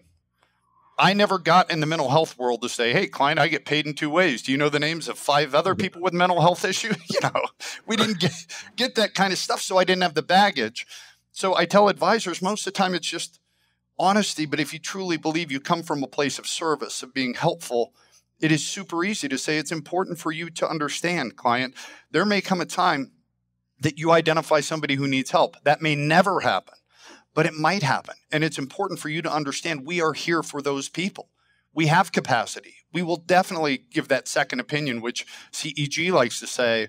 It's a very simple statement, but it clarifies that, oh God, I thought you were too busy and this and that. Interesting. And I mean, it reminds me as well that like this is one of the indirect issues of making sure you're, I guess, going back to number one, like your client service and your client interactions are good. What happens if you have trouble getting back to clients in a timely manner, aside from just they may or may not be frustrated with slow service response? Like if you can't reply to them in a timely manner, they're certainly not going to want to refer you because they think you're so overbooked that you can't reply to them in a timely manner. Yeah, you know what's funny is my CPA, he owns a large tax planning firm, and he started the thing, and it kind of grew into a nice firm. And he sent a newsletter, and of course, I never read my accountant's newsletters. They put me to sleep. But one of them, in the subject line, it said, "We are busting at the seams." And I thought, what could that mean? So I read this thing. Well, what it was an announcement that they are building this big, beautiful new building. And the first line said, because of the overwhelming amount of new clients that you have sent us, we were literally busting. It just created this vision of chaos. And so I call my buddy who owns the firm and I said, hey, I just want to clarify because I've sent a lot of business owners your way. You're at capacity. You're not taking on new clients. He said, well, of course I am. I said, okay, well, you just told all of your clients you're not. And it never even occurred to that. He thought it was a compliment, and you got to be careful the message you're putting out to clients when they say, how's business? Advisors say, oh my God, it's crazy busy. And no, business is solid. We're doing great. We always have capacity to help more people. I always told my clients that we want to continue to grow because that is how you bring the best resources to your clients. But if we ever grow in a way that you feel it in your experience, we have failed. Mm-hmm. But right now we have capacity. And I told them we're looking to bring on 10 to 12 new clients this year. I would just have a completely honest discussion, but it came from a place of being helpful. And I think there's another good point that you make in this as well, that, I know a subset of advisors out there, it's still uncomfortable to talk about this and kind of here's what I do in the service that I do. And, as you said, like, if you really deep down believe you're in a service business and you're helping people, like, why wouldn't you want to tell everyone? I mean, don't do it in an obnoxious way, but like, for sure, why wouldn't you be proud to tell everybody about the awesome helping stuff that you do? And if it gives you pause, what it suggests to me and what I've seen in some advisors is, at the end of the day, like, they couldn't talk confidently and proudly about what they do because they're not actually confident and proud of what they do. Which is a whole different issue, right? They're at a firm that they don't really like, or they're in an environment that they're not proud of, and like they're struggling with it, and they're ashamed to tell people because they really are actually deep down not feeling good about where they are. And like, you don't solve that by figuring out how to get better and ask for referrals. You solve that by like getting to a firm where you are actually proud to tell people what you do and where you work and not feel ashamed about it. Yeah, they don't need feedback marketing group. They need to go find a life coach to figure out what they want to do. You're right. And that's the thing at the root of it. It's like, if you don't feel passionate and referable in the first place and that you deliver value, none of this stuff matters. I mean, you're never going to be successful in having these conversations. Yeah. And so we kind of got three of ours now. Like, do you live enough value to take the referral risk? Number two, that's, I guess, is essentially like, did you educate your clients on what you do? Then number three is, have you cross-educated your clients on who you serve? And do I have that conversation at the same time I have the cross-educate on what I do? Yep. Okay. Absolutely. If you think about it, it flows perfectly into that conversation. And it's really, it's a 1 minute statement. It's not this big risky thing to say. So then what's number four? Yeah. Number four, I would say, Michael, of this conversation, if the advisors who listen to this take one thing away and execute, it's what we're about to talk about. It's the number one thing I continually hear advisors say. I spent time with that language. I started to use it, and it has completely changed the way I interface with clients when they refer. So the number four thing is that once a client values what you do enough that they would refer, they have an understanding of all the different things you do, they know you want to help more people and what those people would look like. The fourth thing they have to do and understand is the importance of an introduction when they come across the people that they care about that need that help. We have got to take that 81% metric of people that give your name and number out, and we've got to drive that metric down. So I'll tell you exactly what I mean by that. So there's two different ways to address this topic. Proactively, meaning having the conversation with a client before they've given our name and number out, and reactively, when a client says, hey, I gave your name to someone the other day, they're going to call, right? So let's focus on the second one first. So when advisors hear a client say, hey, I gave your name to someone the other day, they're going to call. They almost all of them say, hey, I appreciate that. And they know absolutely that person's probably not going to call. Right. So I educate them that I have said the same thing. It happened to me all the time in the mental health field. It happens to me in the insurance company that I bought. It happens to me in coaching. People will say, hey, Dan, I gave your name to someone the other day. They're going to call. I've said the same thing in every industry, in every circumstance. I say, I appreciate it very much. Can we talk about it for a minute? And they always say, well, yeah, sure. And I say, I'm assuming that you did that because somebody that you care about, somebody you know, you think they might need some guidance or help. Is that accurate? And what do you think 100 out of 100 people say to that? Well, absolutely. Yeah. I thought you'd be able to help them. That's why I told them about you. Yep. 100 out of 100 people say, oh, yeah. And then they normally even elaborate. Yeah. We were at dinner the other night. They said this. I said that's why. And I simply say, here's the problem. They don't know and trust us in the same way that you do. Okay. As a result, reaching out to us for some of those people can be difficult. As a result, a lot of people don't do it. And finally, as a result, most people don't get help.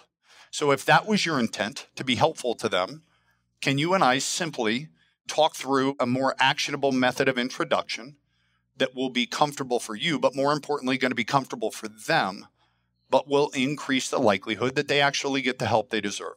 Now, that could be coffee. It could be lunch. You could be there. You could not be there. It could be an email that we're all CC'd on, something very comfortable to execute. And Michael, I cannot tell you how often I gave your name out, turns into a simple conversation, an action plan that the client decided on, and the introduction occurs. And if an advisor can simply master and be prepared for that, I can't tell you how many 70-year-old guys in the audience come up and say, God, I wish I had that language 35 years ago. Because you think about how many times over the decades it's going to happen. Oh, yeah. I mean, even like I'm flashing back to my early sales training days. I mean, to the extent we did stuff like this, it was still, well, either we didn't do the first three steps, so it wasn't set up well, or like it was forced. Like I've taken the luxury of printing letters that you can use to introduce me to your friends. Just sign your name at the bottom and stamp and address them, and I'll send them out for you. I know an advisor who literally did that back in the 90s. People still do that. People still do that, Mike. They literally are still doing that. And it's like you're forcing the method that this sales trainer told you to do on somebody who, I swear to God, if my advisor did that to me, I would be like, dude, what, are you kidding? Yeah. That is so cheesy.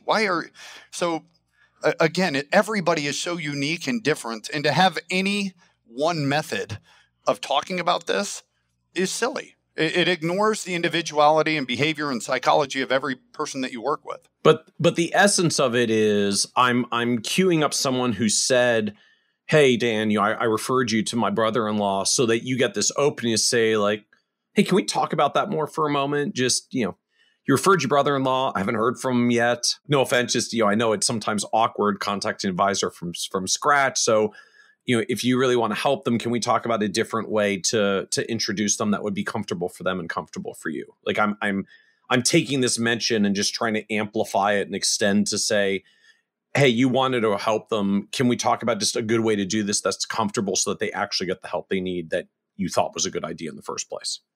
That's you said it perfectly, because none of it had to do with me. And, I'll never get to meet them. And it's Right. not about me. It's about, did you do that to be helpful to somebody? Because if you did, let's focus on a method that will actually lead to that outcome. And advisors have got to, I tell them, I've interviewed thousands of these people over the years. Trust me, their motivation for giving the name out was to be helpful to another human being, period. So make sure that you do that. And so this raises, I guess, a few follow-up questions for me. One, I think you said it, but like, you can pick whatever thing turns out to be useful as an introduction process. Just literally let it be whatever the client thinks is helpful. Or I guess you can make some suggestions if you want. Hey, we can do coffee, or we can do lunch, or we can send an email, whatever it is. So I guess I'm wondering, how do I queue up to get to this conversation? Like, do I now need to be checking in from clients periodically to say, like, hey, just wondering if you referred me lately, so that I can then queue up? They're like, oh, well, I didn't hear from him, so let me tell you about an introduction. Like, I get it if the passively my client says, hey, I referred you recently. I'm like, oh, thank you so much. Let's talk about that for a moment. But not every client queues up that conversation for me. Correct. So to me, the proactive method is, again, so we've talked about get feedback, cross-educate, let them know that you want to help people.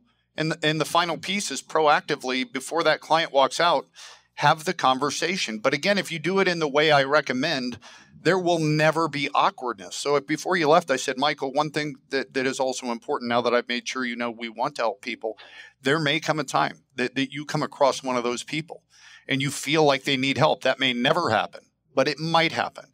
And if it does, I want to talk about how important it is to ensure that you and I strategize a way to make an introduction happen, and here's why. And it just goes into the same language of, a lot of times our clients give our name and number to somebody they care about. They don't know us in the same way that the client does. And as a result, those people never get the help they need. So that's why it's so important. And everybody's different that So if it ever happens, first step, call me. Don't give a name and number, call me. We'll talk about why you feel like they might need help, figure out that best way to make it happen. That's it. Just a simple, plant that seed, make sure they understand it. It's not about me. It's about you, people you care about. It may never happen to you, so it's okay if it never happens. Right. But just proactively talking about it. Interesting. And it's just literally setting up here in the true sense, like, here's how you refer to me. Correct. Yeah. And always focused on the outcome of somebody getting the help they deserve. I'll give you a real quick example, Michael, that's near and dear to me. And my personal advisor was talking to me about, I think he had read my book or attended a workshop I did. And when I was talking about this afterwards, he said, it reminded me, my clients say I gave your name out all the time. And I always say thanks, because I'm terrified of being pushy or salesy. And he had one client say, hey, I gave your name to this guy, and I'll leave his name out of the story. I gave your name to this guy at work. He makes a ton of money. He's got 5 kids, but he spends all his money. So I keep telling him he needs to come see you to put a plan together, because he's going to have a bunch of weddings and college and blah, blah, blah. So he said, so I gave him your name, going to call. My advisor said, thank you. Appreciate that. And I asked my advisor, did you know you'd never hear from that person? And he said, yes, I did. Well, it turned out the person was a guy who lived 2 houses from us. He had 5 kids, made a lot of money, like I said. Unfortunately, the guy was driving home for Christmas with his 2 daughters in the car. Semi crossed over the yellow line and hit him and killed both him and both his daughters. Now, the guy made $500,000 a year, did in fact spend all the money on vacations and lake houses, and left his wife and 3 remaining kids financially completely devastated. He had no life insurance. He had very limited assets. His wife had never earned income for the family because she was raising the 5 kids. And you think about, here was a client identifying, this guy needs help. They even told that advisor, this guy needs help. And because that advisor couldn't get out of their own way, I guarantee you, if that guy would have met my advisor, he would have died with a minimum of $5 million of term insurance in place, period. Right. And to watch what happened after that event and this emotional devastation, they have compounded financial devastation. It's awful. So I always just tell a room of advisors, guys, sometimes you got to get out of your own way and just say the truth. Thanks for giving the name out. But God, those people aren't going to have help. They're going to be driving around tomorrow on icy roads in Nebraska where we live, completely exposed to a bunch of things that would devastate their family. And that's not okay with me. Let's make sure they get help. And I don't know why that's so hard, Michael, for advisors to, they come to my workshops and they hear it and they're like, yeah, I'm going to, but they don't spend the right time to just get comfortable with the language, make it their own, and go have the conversation. So then what's the fifth item? What's the last in this category? Like I've demonstrated my value relative to risk. I cross-educated on what I do. I cross-educated on who I serve. I've tried to train them on how to actually give me a introduction so we can make this connection and hopefully I can help this person. Like what's the last piece that we're missing? Yeah, so the last one is the elephant in the room. And that is, when it comes to referring, I always tell advisors there are 2 very unique kinds of people. And I call those people gold mines and landmines. And gold mines are clients that are great clients. They're valuable, they're profitable, but they have a very important psychological makeup in that they are confident in referring you to other people. They don't see it as risky. They don't, they don't see it as private. It's nobody's business who I work with. They are gold mines. They can duplicate themselves over and over. But you also have landmines. And these are about 20 to 25% of clients. And those are people that it does not matter what you do for them. You could get them a 30% return in a down market. They will never tell another human being about you. It is not a behavior they exhibit. They see it as risky and private, and they have all kinds of excuses, right? So the fifth thing that I tell advisors they need to understand, they have to be able to identify who are my gold mines and who are my landmines unequivocally. Because if I don't know the answer, I will walk passively around everybody to avoid stepping on a landmine, but I will never be able to fully embrace my gold mine. So here's how I do that, Michael. And again, this is a script.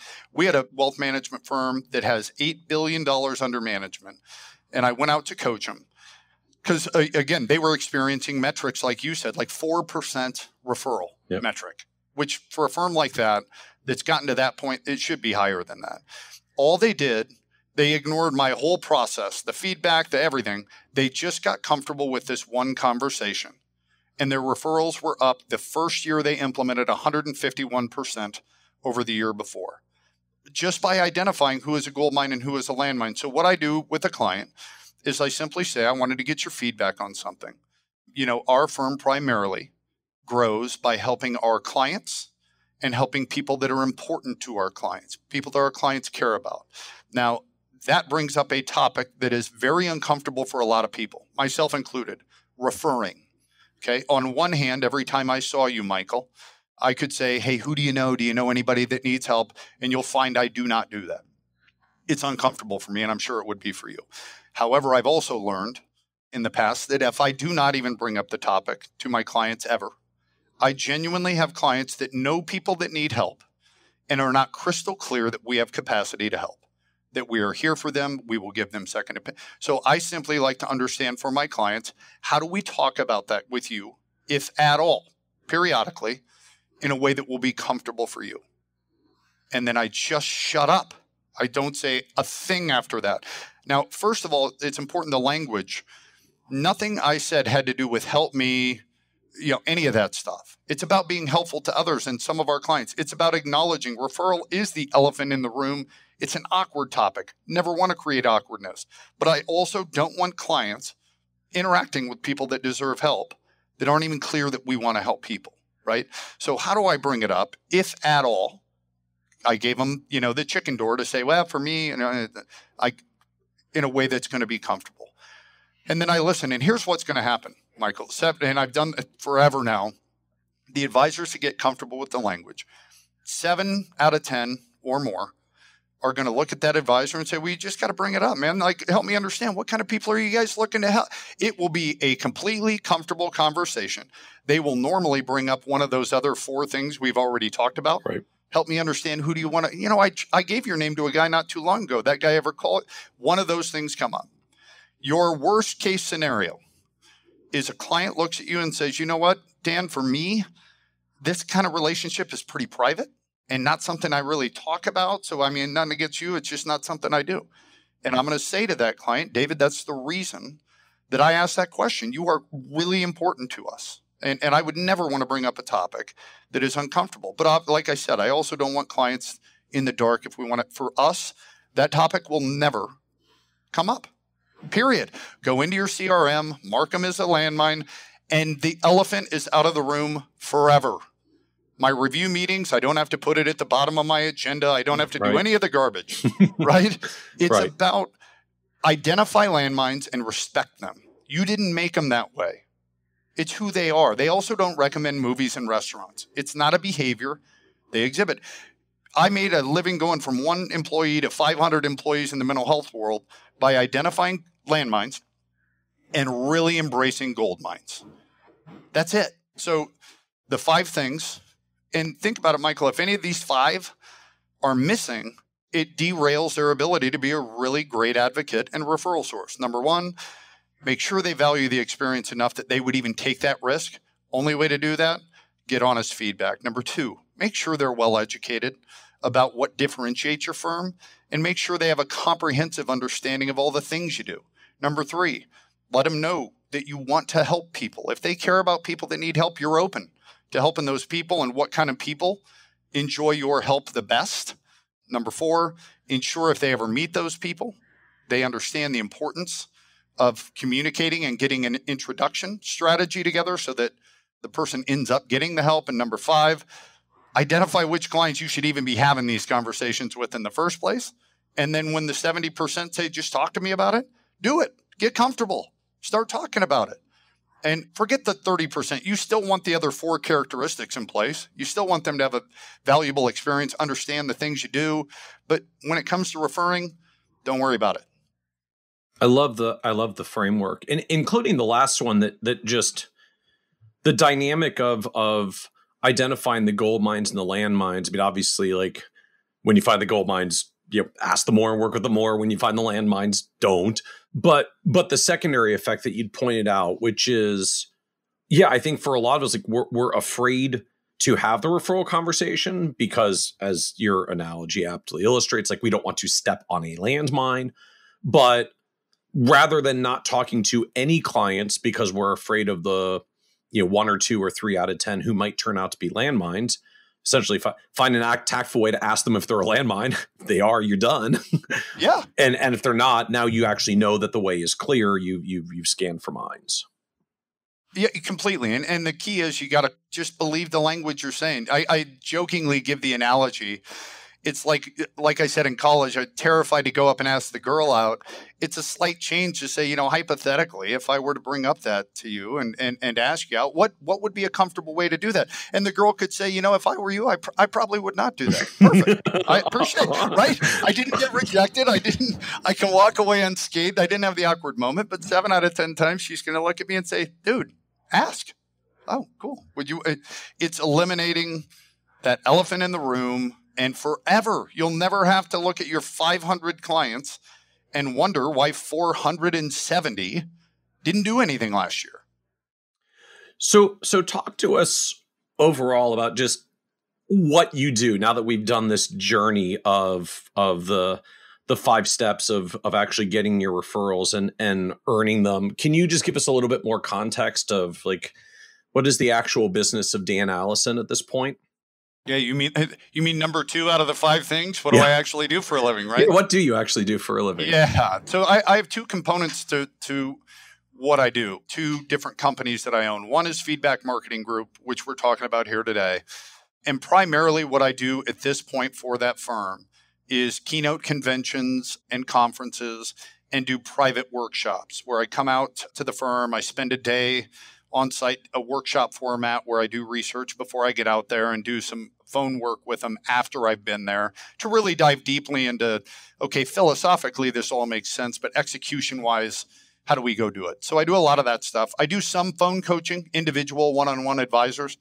But as you know, when you're on the road as much as you and I both are, yes. Yeah, it's very difficult to keep a schedule for one-to-one coaching. Yeah, I know. We've overlapped at a few conferences over the years, both being road warriors. It's tough doing coaching calls from the road. I understand. I have always told my wife, if you ever leave me, I've got 3 free years in a hotel, so I will not have to worry about where I'm going. Yeah, so we really try to keep it there because I acquired another firm about a year and a half ago, 2 years ago, that I spend a lot of my time building now that's in Des Moines, Iowa, called Brokers Clearinghouse, BCH. And it's an insurance operation that really partners with RIAs.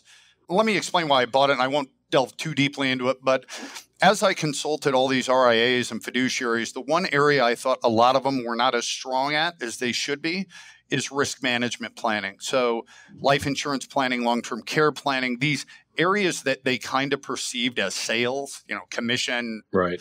Yet they serve so many clients that need that product in their planning. Not everybody, but a lot of them. Meanwhile, I would also go to these insurance conventions and speak and consult. And I was like, my God, there is a lot of bias and unethical behavior. Commission really does drive horrible behavior. And so I thought, what if somebody could own an insurance company that partnered with RIAs but behaved in the way that they did? Fiduciary, independent, completely objective, does not care which carrier, which company, which product, but truly let the RIA drive the plan and identify the gap. And then we are just back-end solution for identifying the best solution to fill that plan. So I bought this company. It's a 45-year-old company, kind of traditional firm when I bought it. And the goal was to make it a resource for RIAs to work with where they know there's not going to be that inherent bias when they need insurance solutions. So my end game there, Michael, which is a dream that I have, is I want to be responsible, or at least largely part of, creating a recognized fiduciary standard in the life insurance industry. Meaning, if you do not follow this, kind of think about when the CFP was created, right? It created a standard. I want to bring that kind of a standard to the life insurance industry because I've had, unfortunately, at a relatively young age, I'm 44, a lot of people very close to me pass away. And I've seen the end result of those people not having the planning in place and the kind of things that it did. And they all had financial advisors. So that's my passion. And so we have firms that come directly to us, or they say, look, I don't want to do the insurance myself, in which case we have vetted firms that will partner with them to come in and actually be kind of that retail face of that. So it's been awesome. We're up 350% since we bought it, showing that there's a huge market for what we're doing. So I spend half my time there and kind of half my time on the road. Well, I'm fascinated by that as someone with your background, like build a business in the mental health field, had a liquidity event, sold it, and decided to buy a insurance broker general agent. You don't see a lot of that in our industry. It's an unusual path unto itself to come in but I get it. That's how you get to come in and say, I don't come to this with industry history. I just come to this saying, here's how I would want to be served as a consumer. Y'all are really messed up. We're going to make a thing to fix this. So I'm going to put my dollars on the table and buy a company. And we're going to make this happen. When I was at an investment conference giving a speech, somebody during the Q&A said, I looked at your LinkedIn profile and it says you own an insurance company. Why, with this consulting firm in the investment world that's on this trajectory, would you go and do that? And he said it's a really biased and unethical industry. And I said, well, that's why I bought into that. And I want to, become the change you want to see in the world type of deal. Yeah. But I said, when you look at the demographic in the insurance world, the average age is 59 to 60, right? And the average young person coming into the industry, 87% fail trying to become successful in the insurance world. What a great demographic to be 44 years old. Yeah. I'm right in the middle. So it was a great acquisition that my partner and I, Debbie, made, and it's been great. So having gone through this cycle a few times, just from the business owner end, you were involved in building and scaling up a company when you were young. You did what I guess was kind of I'll call it like the solopreneur approach for a while, like went on your own, built this feedback marketing group thing where it's you doing coaching, consulting, such. Now you're back on the business side, building and scaling a business with Brokers Clearinghouse. It's like, what surprised you the most about what it takes to build a business? Oh man, what has surprised me a lot about focus on the financial advisory world.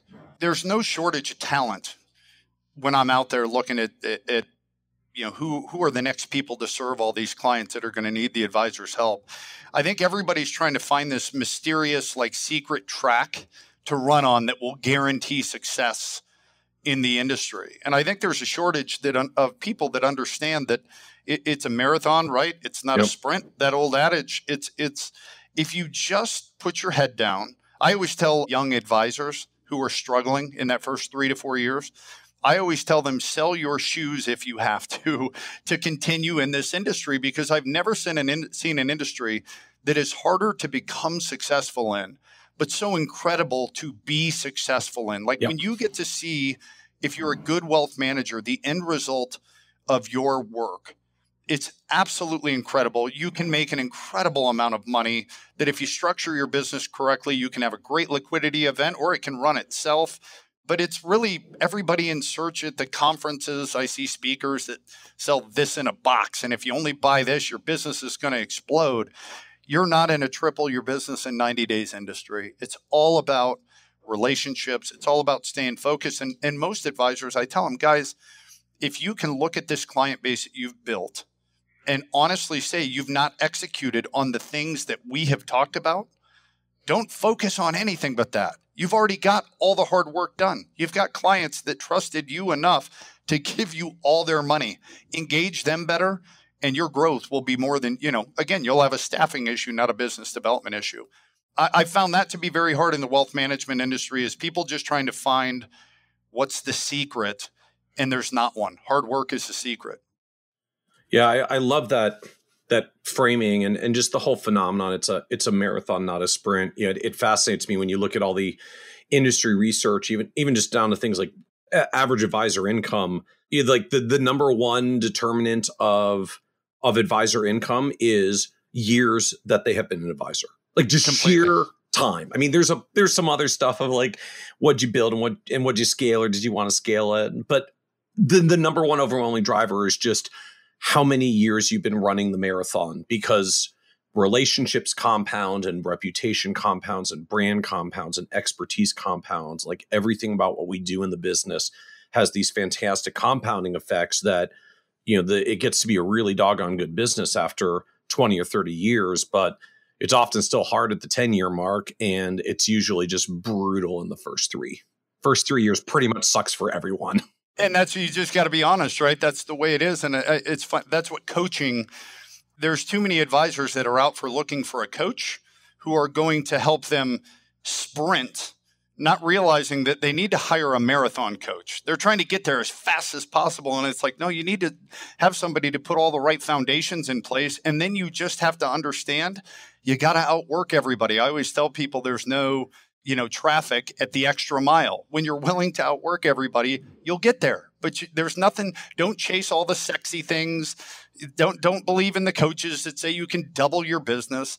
It's hard. But once you get those clients, my God, the hard part's over. Engage them in a way that they want to talk about you, and the rest will take care of itself. Well, and I love that framing of just, if you're having some trouble with this, don't hire a sprinting coach, hire a marathon coach. Yep. Yeah, it's somebody that gets that it's not going to happen fast. And by the way, nothing should that is sustainable. Nothing should happen quickly. And that goes to clients. I told my staff this morning, we have a really big prospect for our firm. And one of my staff said, well, I'm really disheartened because I've met with the guy 4 or 5 times And, he's just not ready to make a move. And my point to him was, look, everybody's happily married until they're divorced. You have got to be patient with relationships that are worth being patient for. And that's where I find advisors who are really well networked and understand that sometimes you don't have to have a motive in mind to connect with people. Sometimes it's just about being connected. Those are the ones that have a lot of success. Deliver value without expectation of money. So what was the low point for you? Oh, man, I've had a lot of them. I think the lowest point was when I sold my first company. I was 27 years old and had a huge liquidity event. And in fact, my attorney called me the day the money transferred. And unfortunately, I was on a guy's trip to Las Vegas, which I wish he would have waited a couple of days. Don't tell a 20-something on a guy's trip to Vegas, hey, we just deposited a giant wad of money in your account. Completely. And when I got back, obviously you don't expect that to happen. And it was awesome and all this. But after about a month, you think, okay, I signed a 5-year non-compete clause in the only industry all my formal education is in, all my life experience is in, all my passion is in. What the hell am I going to do? And it was that was a rough couple of years to really kind of explore where does that fit. And I honestly, back then I bought the finance company simply because I knew the two owners from college and they were pretty talented people. And I thought, well, finance, God, that's got to be easy. Money, everybody needs money and everybody needs advice. In the mental health field, very few people need that. But all of a sudden I found my groove of where does mental health and behavior fit into your industry? And the answer is everywhere. I am shocked that there is not more behavioral psychology, not just behavioral finance, but just behavioral psychology in your industry. Because in psychology, we call money is a secondary conditional reinforcer. And all that means is the money, it's paper. It doesn't mean anything. It's the emotional attachment to that money that is what's important. And I don't think there's enough training in this industry, but my low point was those few years that I thought, I got to wait out 5 years. And God, that was lightning in a bottle. And I can't tell you how many times I sat there thinking my best days are behind me at 29 years old. And when you learn, Michael, I'm sure that the money, you think you're chasing things. And if I just had the car and the house and the money, that's where it happened. And then you get it and you're like, holy crap, that's not what I've been chasing. And so I feel like right now I'm at such a good spot because I love what I do. I love the what we're talking about here. I'm passionate about it. I've met so many awesome people all over the world who do this for a living. And I love the insurance thing because I'm on a mission there. I feel like there's a big change going to happen in that industry. I'm excited to be part of it, but there was a gap there that was tough. And so what else comes next for you? Is it really just this kind of balancing act now, two hats of feedback marketing group and doing keynotes and private workshops for firms and then trying to build Brokers Clearinghouse with this fiduciary insurance for RIAs approach? Yeah, for now, that is, I'm laser focused on this. Look, you and I were talking before we started about we've never known what it's like to not have multiple irons in the fire and a million things going on. And actually, I had 4 different companies. And I just sold off finally 2 of them. And those are the only 2 left. And I'm going to stay laser focused on that for 2 reasons. Number one, I finally love every day what I do. Nothing is even the problems are fun to solve versus other things that were just annoying to solve. But also I've got 2 sons, a 16-year-old and a 12-year-old. And I look back, my mental health company that I sold back then now is 7 times the size as when I sold it. Wow. So I probably sold way too early. But I look at, they're coming to that age where maybe they'll want to work with dad someday. Maybe they'll have the talent, the ambition. And I'm always jealous when I get to go consult wealth management firms and a father and son are working together well. Mm-hmm. And for me, I kind of want, that's the dream. And if they're not talented enough, I guess I'll ride off into the sunset myself and keep building the insurance thing and probably be 78 years old in the nursing home wondering why I never was able to bring a fiduciary standard to the insurance industry. It's a noble windmill to tilt at. Yeah, good. That's a nice way of saying good luck with that. Well, if it wasn't hard, it wouldn't be a good opportunity. I completely agree with you. I completely agree. And that's what I'm most excited about, especially because, like I said, you and I talked about retirement, like that idea. I don't even understand. I'm not capable of. So hopefully I got another 30 years in me. That's a long time, long runway. So as we wrap up, this is a podcast about success. And one of the themes that always comes up is just even the word success means different things to different people, often different things to us as we go through the stages of life and business. So you built what anyone would objectively call a successful business, went through, had it big, had a liquidity event, have kind of made this a second career run, and now this is compounding for you. But I'm wondering, how do you define success for yourself at this point?